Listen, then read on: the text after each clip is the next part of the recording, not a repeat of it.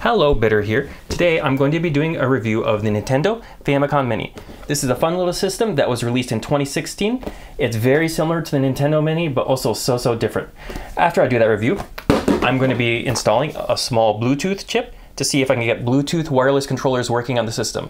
This is probably a horrible idea for Punch-Out, if any of you know that.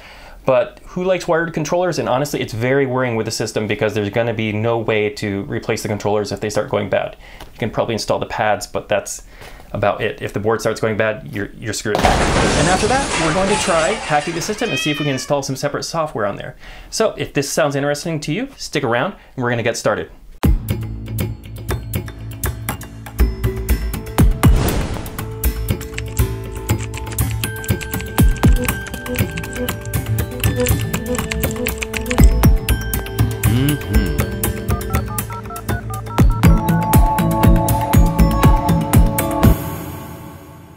All right, let's unbox this sucker. This is the Nintendo Classic Mini Family Computer, and Family Computer down here in Japanese. In here it states that it has the HDMI cable, a USB cable, and manual. Includes 30 games and has 2 controllers. Let's take a pause for a second. I want to show the timeline of the Famicom so you get a better idea of how the games came about. The Famicom originally came out in 1983 in Japan. With its combination of Ricoh chips for high-definition graphics, it was a runaway hit. It would still be a few more years before Super Mario Bros. Released. However, that happened to coincide with the release of the Nintendo Entertainment System on October 18th, 1985. Cosmetically different from the Famicom, it was meant to look more like an appliance and less like a toy. Regardless, the innards were mostly the same. 1 year later, the Famicom Disk system was released. This amazing add-on not only added more power to the Famicom, but also had the ability to load 112 kilobyte discs that were also writable. This is when Nintendo delved into open world games where you could save your progress and play another day. Ghosts and Goblins released on the same year, and the size was already larger than the size of the Famicom discs. What did I waste my money on? Is this a Sega system? The Famicom Mini is the amalgamation of all this history. On the back, we have the list of games. Mario, Super Mario Brothers, Donkey Kong, Ice Climbers, Excite Bike, Rockman, Downtown Netsuketsu Monogatari. This is River City Ransom, Balloon Fight, Iaru Kung Fu game, Pac-Man. I need to play that. Makaimura. I hate this. This is Ghouls and Ghosts and Goblins. I hate Ghouls and Goblins. Gradius, Solomon's Key. Tsupari Dai Sumo. This is a sumo game included on the system. It's extra interesting because it was also included on the Super Nintendo game, or on the Super Nintendo Mini in Japan. Not included in the American consoles though. Super Mario Bros. 3, Final Fantasy 3. This is Final Fantasy 1 on the Nintendo Mini. Galaga, Dr. Mario, Atlantis no Nazo. I don't know this game. I thought this was Super Pitfall for a minute, but it's not. Hoshino Kabi, this is Kirby's Adventure, I think. Downtown Netsuketsu Shinkyoku, another River City Ransom style game. Zelda, Metroid, Dracula, Castlevania actually. They call it Akumajo Dracula. Link's Adventure, Ninja Gaiden, Mario Golf, this is only in the Japanese version. Super Mario USA, which is the Super Mario Bros. 2. Double Dragon 2. And Contra. So there are different games on the Famicom Mini compared to the Nintendo Entertainment System. I'll go over a few of them. The fun ones for me are Final Fantasy 3. Unfortunately, if you don't speak Japanese, it's not very useful. River City Ransom, which I don't think is on the Nintendo Mini. And Solomon's Key, which I did play when I was younger. I never owned it. It's nice to be able to play it again. On the other hand, I am really sad about some of the other games that are missing. I'm actually surprised they're not on there. Kid Icarus, I never actually played through it, but it is on my list of games to play through. Punch-Out, I love that game. I come back to it about every 5 years or so and beat it again. Star Tropics, that's one of the last NES games I bought. It didn't blow my mind, but it's good general fun. Here is a full list of games that were added with English names. And here are the games that were replaced from the Nintendo Classic Mini. These games come in their Famicom Disk Drive versions. Alright, let's try opening it.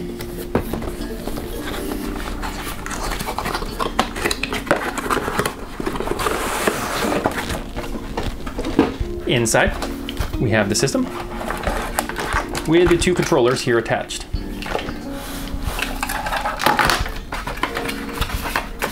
It includes a few cables, which I have never personally used, which is why they're still in here. And then the instruction booklet, the thin instruction booklet.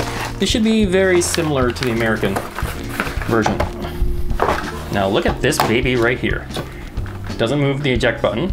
We got a reset, and a power button. On the back, we have an HDMI port and a micro USB port. It is pretty generic on the bottom.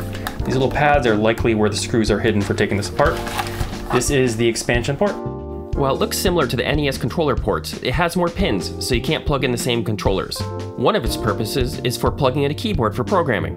Yes, the Famicom had its own version of BASIC. With a splitter, you can also use it to plug in 2 external controllers. It was also used for light gun games.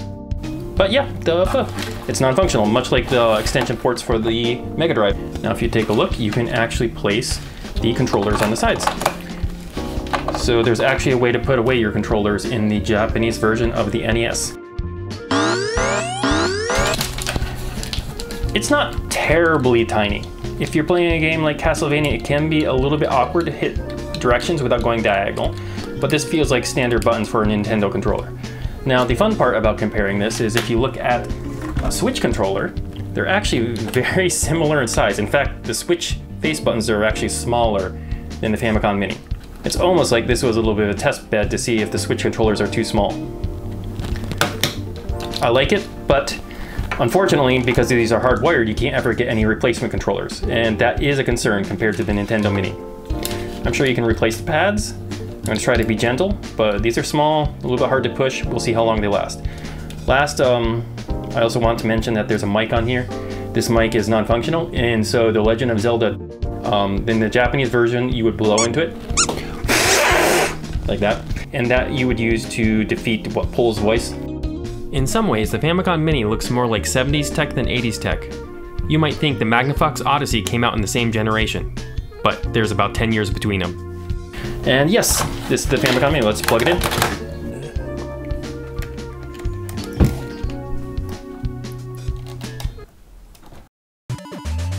We're now at the game selection screen, simple but functional. You can scroll left and right to choose different games on the system. The game list will scroll along with your selection. The top list of icons allows you to customize your system. The monitor icon configures the display of the game. You can choose between analog television, 3x4, or pixel perfect. The second icon allows you to configure a track mode, which will show demos of the games after a period of being idle, automatic shutdown, which will cause the console to turn off after being idle for an hour, and LCD burn-in protection. The button on the bottom allows you to reset your system to factory settings. The next icon shows the licensing agreements of the software. The left-hand side is the intellectual property of Nintendo. All of the included games have their copyrights written here. Now, if we go to the right-hand side, we'll see that there's an open source license section. This software is highly likely to be running a Linux kernel, which also probably explains the GPL version 2 licenses. The last icon shows a QR code which will link to Nintendo's official website with instructions for the system. Opening the QR code will show a page much like this.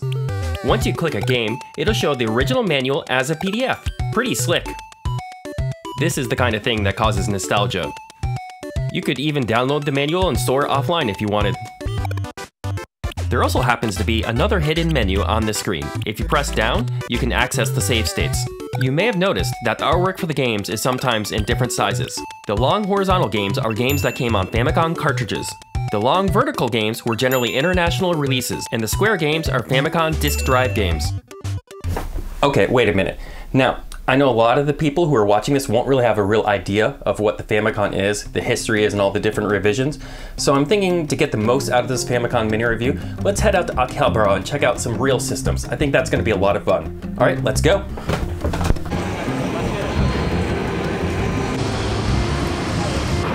Okay, we arrive in Akihabara. We're going to be looking for some Famicoms and some games.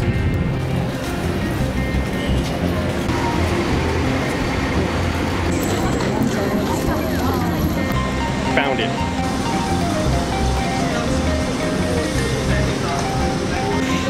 Got some Famicom games. pretty small compared to the American ones. Here is that Netsketsu, another one. Looks like we found the Famicom Disk system. You doing a piece? Mitai.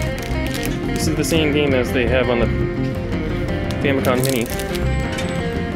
I've never actually seen these before. They really do look like little floppy disks. This is an example of a peripheral that uses the Famicom Mini's extension port. And there are the Famicons. ちょっと待って。ああ、本物のサイズのファミコン。なんか初めてだな。大きいのだね。うん。コントローラーはニンテンドーと一緒だね。これ子供の。まあおもちゃだね。はい、戻そう。手を買わないよ。でもあるのは嬉しい。There's even Ninja Turtles games. And there is the Famicom Disk system. Wow. Looks like it's the cartridge part. Front where you stick the disc in. Wow. Alright, we finished our looking around. Let's head back. That was a fun trip. I always love heading out to Akihabara. They have a ton of classic games and different consoles out there. But now that we're back, let's check out what's on this Famicom Mini that's right here. Let's get to it.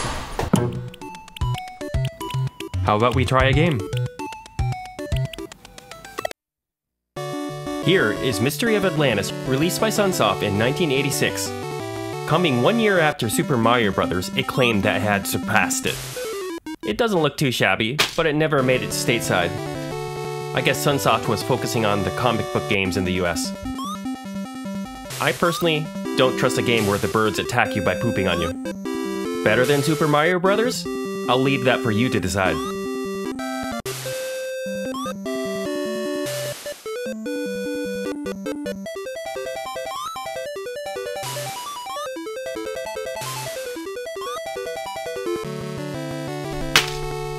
Did it. Holy crap, this is stressful.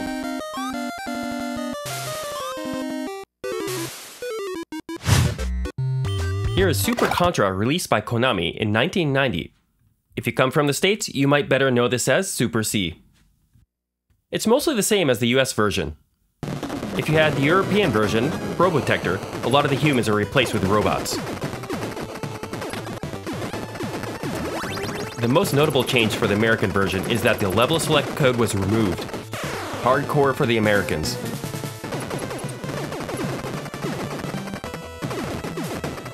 Okay, one small note. Trying to press diagonal in this game is really hard. You have to press hard and it starts to hurt your fingers.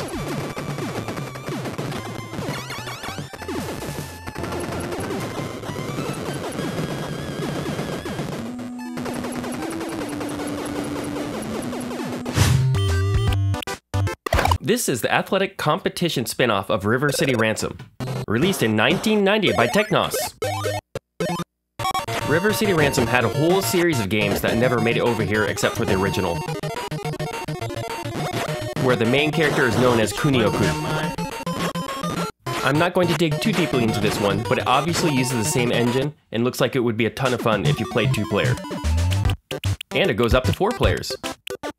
Let's see if we can find the actual River City Ransom.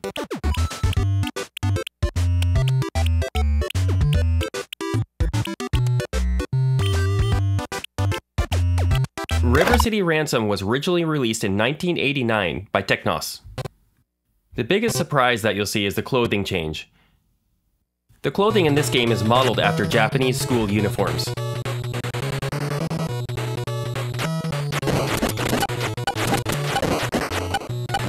I gotta admit, this is still a ton of fun in Japanese, but if you can't read the Japanese, you probably won't know the next area that you're supposed to go to.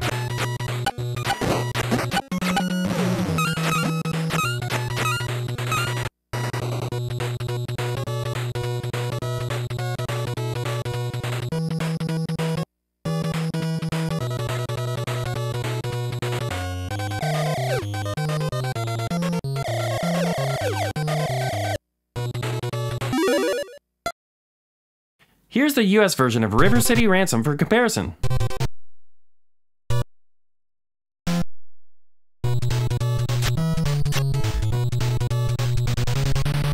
And yes, everyone wears jeans in the United States.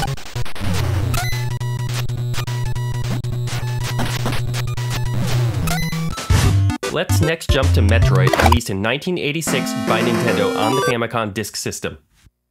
I'm going to cut down on the load times after this game because they are a bit long for watching, but for this first one, I want you to get an idea of how long it takes to load things.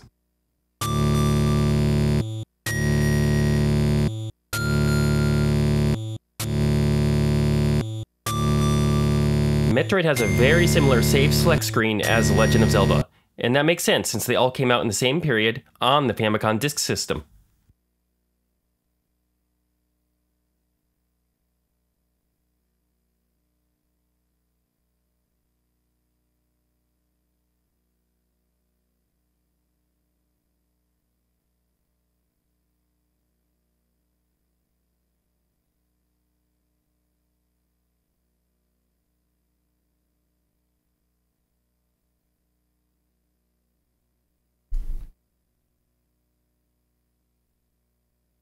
Loading of the game took about 30 seconds as emulated by the Famicom Mini.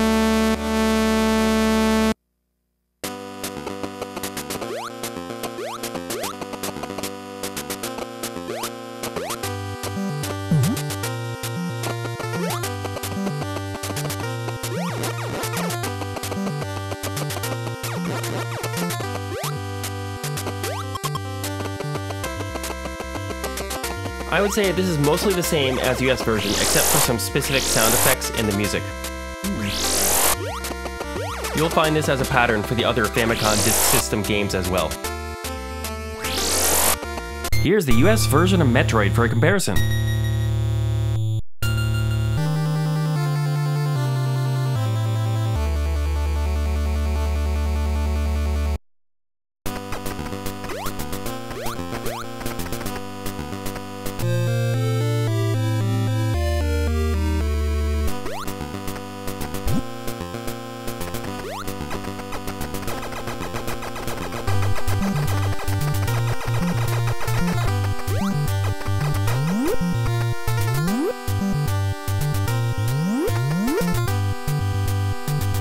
Next, let's check out Super Mario Bros. 3, released in 1989 by Nintendo. Yes, you might find some small differences in the background, but that is by far not the most interesting change in this game.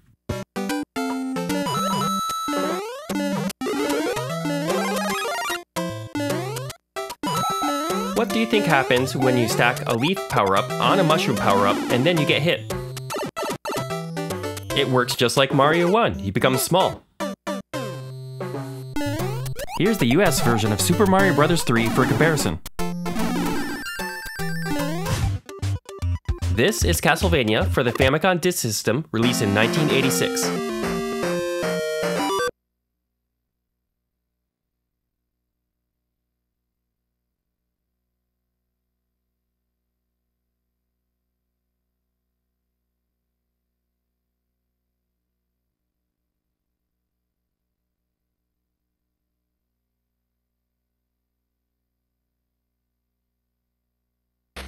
Being able to save in Castlevania is a real game changer. This game, in the States, was a marathon. But with being able to save, it's now separate challenges where you can just keep doing the same level over and over again. Comparatively, in the US version, if you lose all of your lives, you die and you have to go back to the beginning once you have no more continues. That's just not a thing in this game.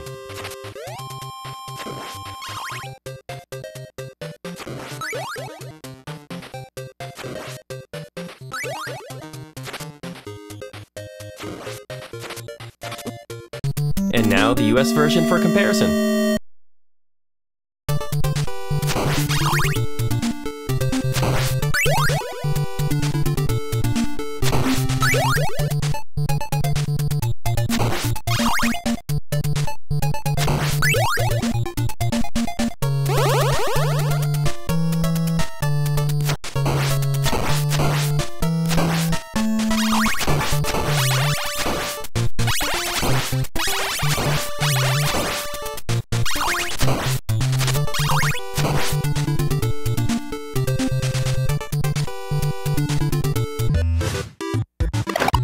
The Legend of Zelda was released in 1986 by Nintendo on the Famicom Disk system.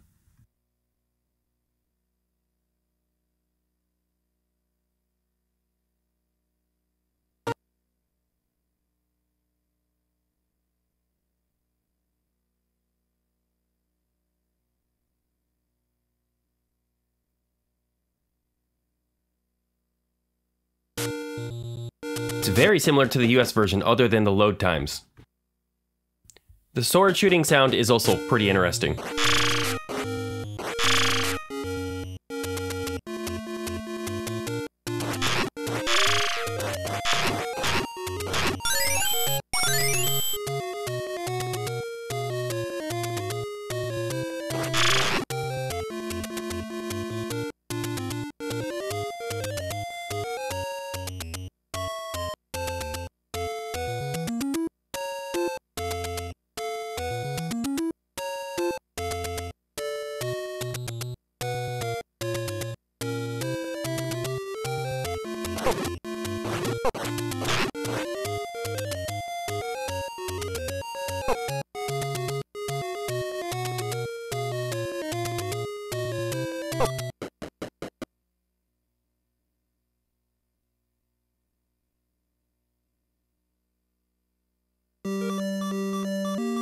Here's the US version of Zelda for comparison.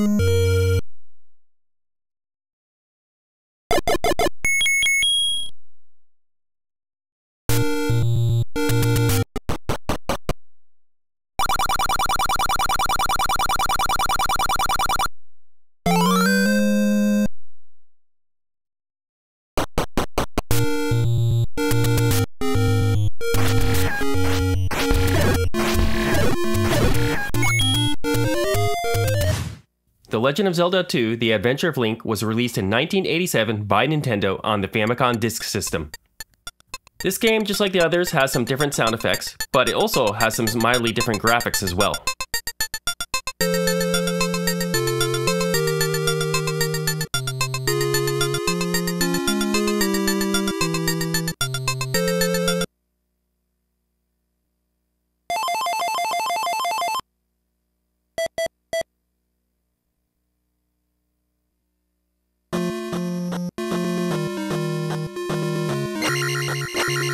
If you notice, the water outside is animated. And the graphics for the enemies on the overworld are a little bit different.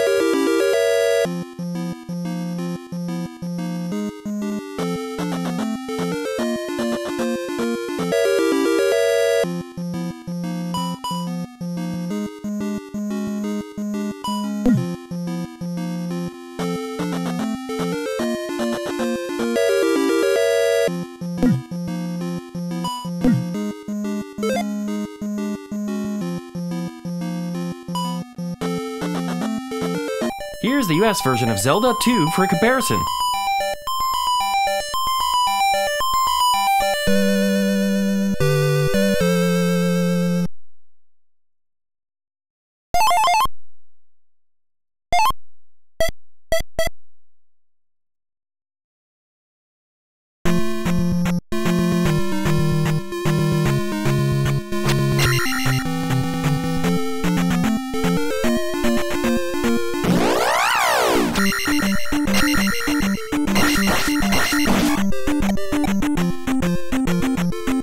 This is Super Ozumo, released by Tecmo in 1987.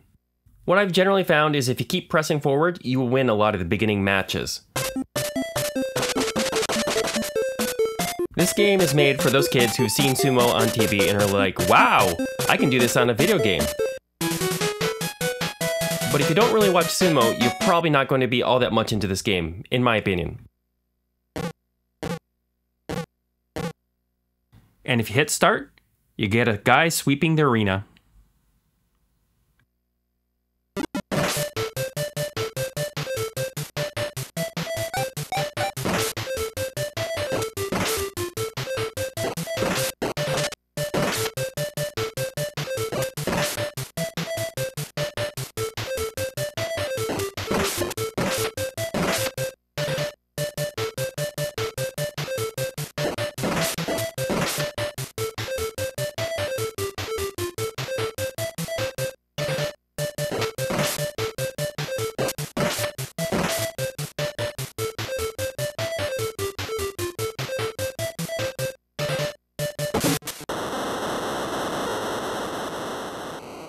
Final Fantasy III was released by Squaresoft in 1990 on the Famicom.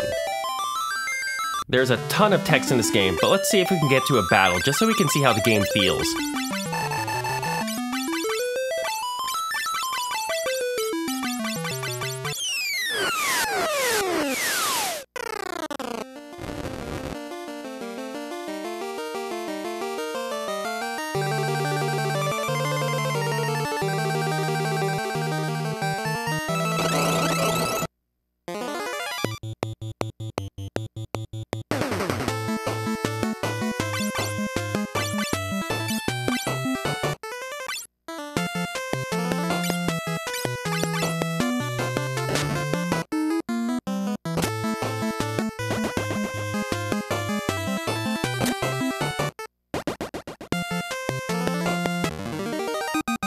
Last, let's check out Ghosts and Goblins, released in 1986 on the Famicom.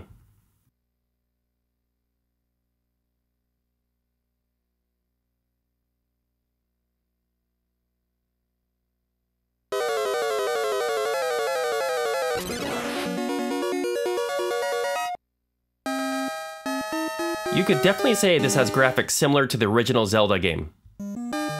There will definitely be games with better graphics later in the NES lifecycle, but this isn't that bad.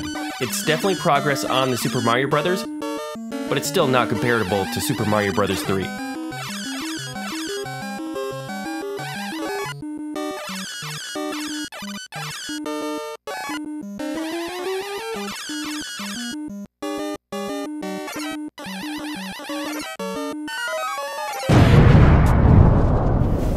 The Famicom Mini is an interesting snapshot into history.